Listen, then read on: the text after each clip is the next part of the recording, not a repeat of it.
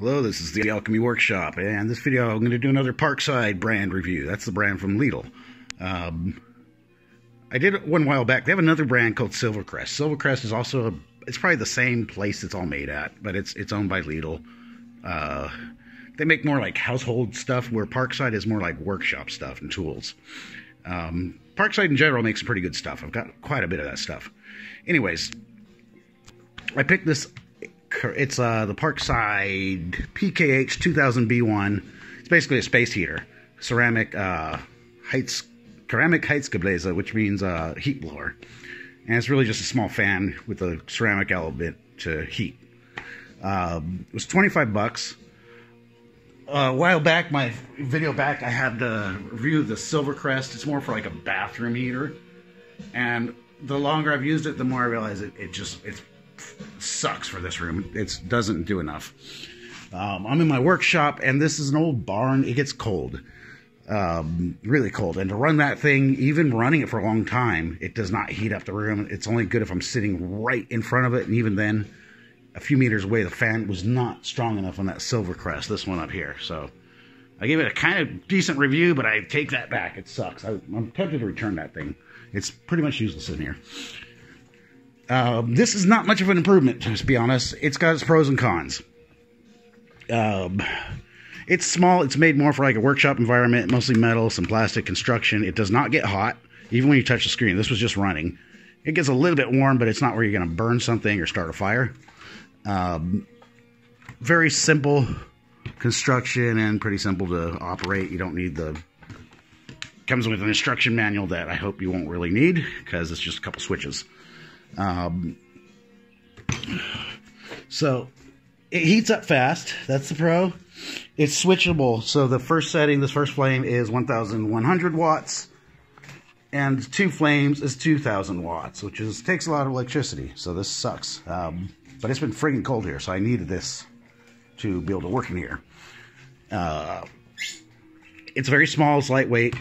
Some of the cons about it: the cord is not very long. It is 1.80 meters long, so it's not even 6 feet long, like 5 feet long. For a workshop thing, it would be nice if they put a longer cord on it, and if they would have put like another plug on the back, you know, so you're not hogging up. That makes, I don't know, they did it on their workshop light, which was cool, the one with the Bluetooth. All right, so very, very simple. We have the switch here and the thermostat.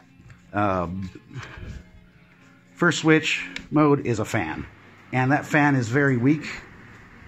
This would be like in the summertime, that would do nothing. So it's kind of I would never use that. Second switch is the 1100 watt. That gets warm, but when it's this cold, it's not enough. It's like by the time you're like a few inches away from it, it's just the air is already turning cold. So you got to go to the one that wastes a lot of electricity, and that gets hot quick. And in front of it, it's not gonna like burn your hand. I can hold my hand in front of it, but it's nice and warm. If it's like in your face, after I hold my hand for a while, it's getting hot. Yeah. It's okay, but it's such a small area, and I mean, let's see if I can show you how close I am, and then like once I get to about here, I'm starting to like not feel much, and that's maybe like half a meter away. You don't really feel much at all. So this thing is not like, when it's cold, it's not going to do a whole lot, except a good place to just go warm up your hands or move it to your feet or something. You can't warm up your whole body with it. It's too small. I mean, it's better than nothing. Without this, I would probably be miserable, more miserable. It's been really cold. But, I mean, when I'm working out here, my hands get cold. That sucks. So that's a good way to just kind of warm up my hands, warm up my face, warm up my feet. But I can't do all three at the same time. It's like when it's cold, I'm getting my hands warm, then my feet are getting cold. Get my face warm, and then my hands are getting cold. So, it's a small little gadget. For 25 euro, okay. It's good. I'm kind of worrying about what it's going to do to the electric bill, because prices have gone up like crazy here. But, hell, better than nothing. I mean, I do have a fireplace in here. Sorry, this place is a mess. I'm still organizing. Oven, but, I mean, wood prices have gone up crazy. It's really hard to find wood. Everyone went on like a panic spree and upped the prices, all because of Ukraine and Russia, supposedly.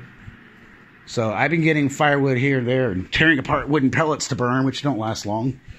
But that fireplace, it takes a long time. It's a big room to heat up the room and takes a lot of fuel.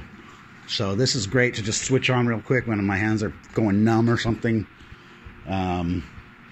It does the job for that, but it's not going to heat up a big room. Maybe in a really small space it's going to help, but it's kind of, you know, it's designed, like I said, the Parkside stuff is kind of like workshop related stuff.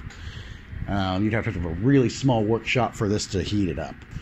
And of course this workshop, it used to be an old barn. The windows are old, the doors are old, it's got crappy insulation, so a lot of cold air comes in here. Anyway, I think I paid like twice the price for that one, and this works better for this situation, and it was half the price. So I don't know if it's too late to take that one back. I have no use for it. It just kind of wastes electricity. The only cool thing about it is it's got a thermostat that I can see what it is here.